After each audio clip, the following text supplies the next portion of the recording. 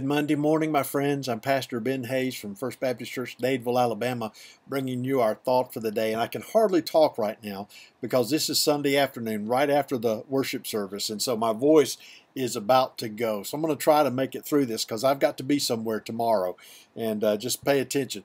When I say tomorrow, I mean Monday. So I'll be gone when you're watching this. Can get kind of confusing. But I hope you're having a great Monday, because I know I am. I'm looking forward to what God is going to do in my life today, and I hope that you are too. But listen, we've been talking in 1 Timothy chapter 3 about the biblical offices within the church. One is the elder, bishop, overseer, pastor. The other is deacon. And there are two offices that are listed and described for us in the Bible. You remember the first deacons, I believe, were called in Acts chapter 6 when there was a problem between the widows. The Greek widows were not being taken care of as well as the Jewish widows were. And so there was some murmuring, some complaints, and it came to the apostles. And the apostles told them, look, we can't stop the praying and the teaching of the word in order to wait on tables. So choose 7 men who are full of wisdom and the Holy Spirit, and select them, and they will be the servants, the deacons, because that's what the word deacon means. It means servant, one who serves, one who runs alongside the master's chariot to take care of all of his needs. That's the idea of the deacon. And so when Paul comes to this in verse 8, he says, likewise, deacons must be reverent. Now let's walk through this for just a minute. When he says likewise, he's referring to the words he's just given us as the qualifications for the pastor. And so he's saying, just like the pastor, the deacon has to be reverent. That means that he holds in awe the majesty of God, that he is reverent when he comes before the Father. Doesn't mean that he has to be sad or somber or mean-spirited in any way.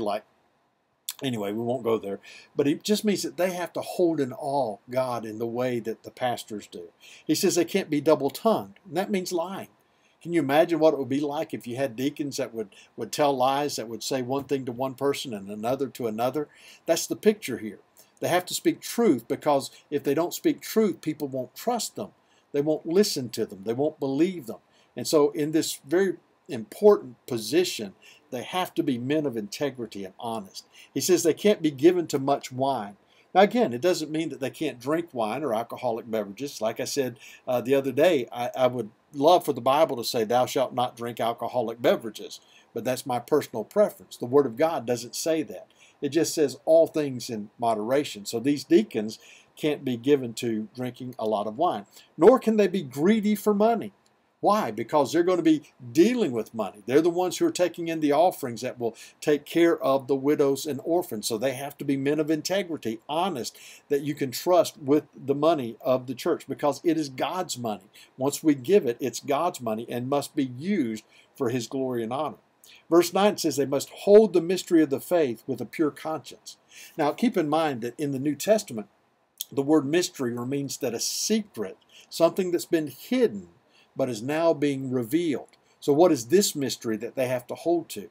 It's the mystery that Jesus, God's Son, the Messiah, came to earth, lived a perfect life, died on the cross of Calvary to pay the penalty for our sins, and because of that, we can have everlasting life. Not only do they have to believe it, but he says they have to hold it with a pure conscience. That means that they have no doubts whatsoever. You know, there's some people who say, yeah, I believe Jesus died on the cross for my sins, but they don't really deep down believe it. Deacons must be sold out, committed, 100% certain, so that when they share the gospel, they're doing it with a pure conscience. But then look at what he says in verse 10.